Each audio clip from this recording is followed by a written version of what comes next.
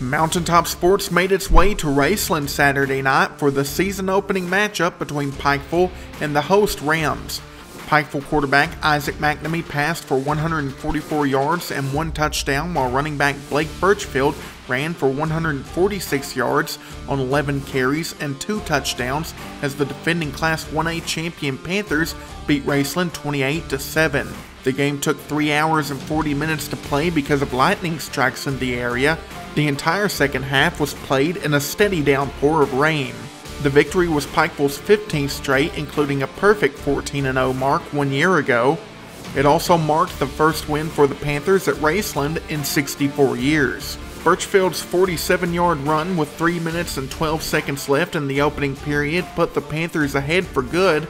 McNamee's 2-point conversion made it 8-0. The Panthers extended their lead to 15-0 at halftime on running back Nate Collins' 3-yard run with 2 minutes and 6 seconds left in the second quarter. McNamee tossed a 72-yard pass to Zach Lockhart with 4 minutes and 25 seconds left in the third to push the lead to 22-0.